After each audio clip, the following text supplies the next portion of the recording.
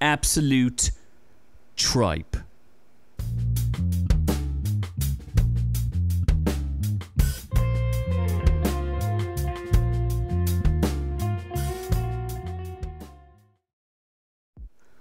That's right, friends, it's your man Z, and I'm here to talk to you about Falcon and the Winter Soldier. And that's right, you heard it from me here first. This will be spoilers, but it's absolute garbage, just tripe. And it suffers from what I would say is the biggest sin in anything in entertainment or even the Marvel universe. It's boring. The stakes are incredibly low, nothing really happens, and it's kind of preachy. So what I want to do is break down a little bit of this for the spoilers, give you a little bit of an idea of what I felt and why I felt this show is broken. And I think it suffered from being a broken show because it seems like there was a plot line cut out of this. Now, there are rumors going around that there was a pandemic plot line that would have raised the stakes. Maybe there was some kind of virus that would destroy the Earth. They felt that that was too soon, too close to home, so they cut it at the absolute. It made the show. The pacing was terrible.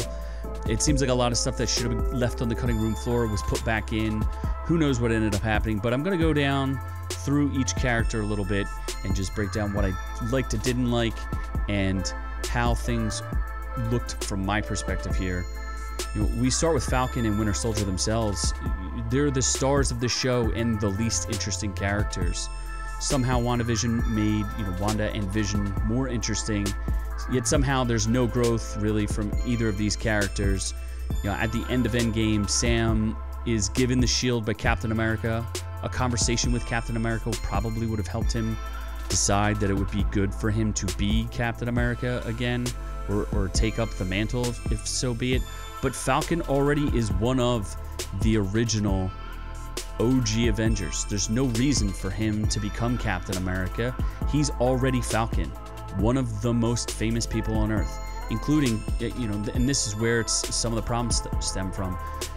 He can't get a loan, yet the man is literally one of the most famous people on Earth and could clearly just call up Pepper Potts and he would be fine, and she would pay for anything that he possibly needed. The man did just help save the universe. They also talk about the shield as if it's some sort of, famous monument to something. The shield was buried for 60 years in the ice with Captain America. Who cares about the shield? Like, the shield doesn't mean anything. Falcon doesn't have to change his identity or become anything different than what he already is, which is a world-famous superhero. He's not going to take the super serum and get any different. I thought there's a really interesting plot line going there with Bucky, where Bucky is trying to fix the things that he did wrong back in the day. I thought they could have gone a lot of places with that, but that was a forgotten storyline that they basically just threw away to move on to other things. We talk about the Flag Smashers. What a bunch of boring villains. Unclear motivations. How are they going to accomplish their goals? Nobody knows. Except for they're just going to blow up things. What are their goals? What are they trying to do? They don't really have a clear identity, a clear anything.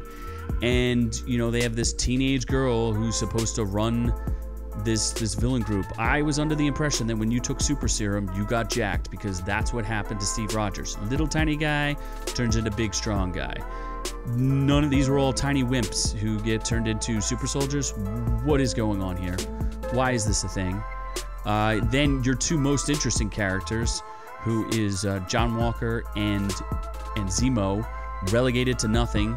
Zemo has a great line, and he has a great moment in there where he talks about how he is Sokovia after the Avengers left is now nothing. There's nothing left of it. It got swallowed up by its opponents, and what's left of this country except for a memorial? Nothing. They don't talk about it. You could have spent a little bit more time on it. Nobody cares. Zemo's in for about 2 episodes. When the best part of your show, or the most famous part of your show, is Baron Zemo in a 2-second thing dancing, and they repeat it for an hour, and that's the most talked about thing, you got a real problem, Marvel. There's a real issue with this show. We talk about John Walker had the most interesting plot line, but is he a bad guy? Is he a good guy? I don't know. Do you know?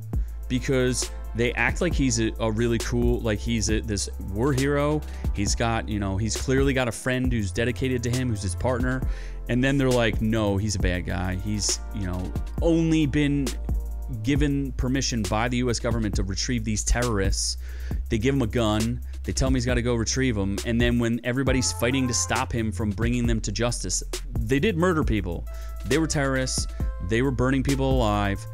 Don't know why anybody should be sympathetic to these people. Doesn't make any sense to me. How is it possible that you have, you know, I go back to Falcon. This guy gets no respect. No one recognizes him. He's literally one of the last Avengers and one of the most famous people on Earth. Don't understand why that's a thing. You know, those two were funny and had chemistry in the movies. What happened? Why was there no chemistry between them? It was just a lot of dead eye staring from Bucky, and, you know, Sam just I don't understand where that chemistry went. Just disappeared. I don't know. Sharon Carter, completely useless. 100%. Why was she even in it? They claim she has an arc. So you're telling me, you know, the granddaughter of one of the most patriotic people in the world, and you know, Sharon Carter, and she ended up, you know, spoiler, being the power broker. Again, why do I care? Don't care. Doesn't matter.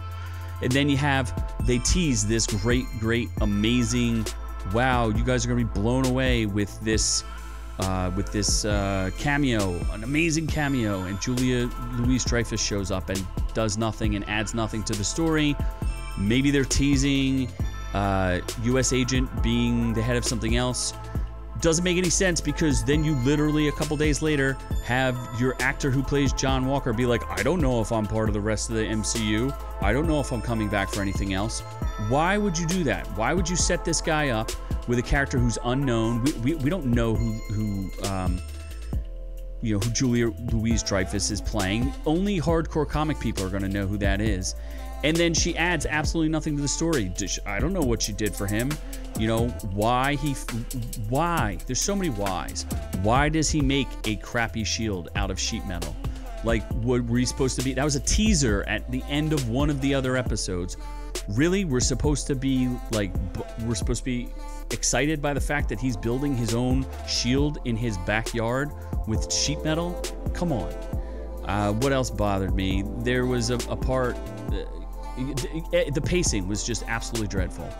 And this will be my final point on this, because it was frankly just a waste of everyone's time, because nothing changed. You know, Falcon's still Falcon, except for now he's Captain Falcon, Captain America. He didn't change.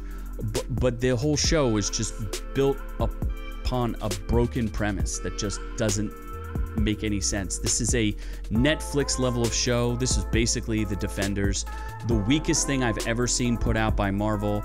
I don't understand why this came out this way. I wasn't super excited to see it before then, but you know, why is there a training montage like they're showing this right now, where he has to learn how to use the shield, although he was literally playing catch with Bucky, throwing the shield just fine, and they're playing catch with it, and then all of a sudden he's gonna beat up super soldiers with what? He's not a super soldier. And not to mention, Falcon in the very first scene is killing people, and I was pretty sure he was a rescue medic. That doesn't seem like his deal. You know, is he working for the government? Is he not working for the government? He claims he's not making any money, yet he's on a mission working with the U.S. government to go blow up guys on helicopters and stuff. I don't know. Disappointed, Marvel. You got to do better. Got to get better. You know, I liked WandaVision, but I think WandaVision set us up with too many fan speculations and too many setups that didn't pay off. People came into this with higher expectations, and then they just got this nonsense. Poorly paced, poorly directed. There's one action sequence per episode. Just disappointing. Not a big fan. I hate to say, you know, this is probably the worst thing Marvel's ever put out.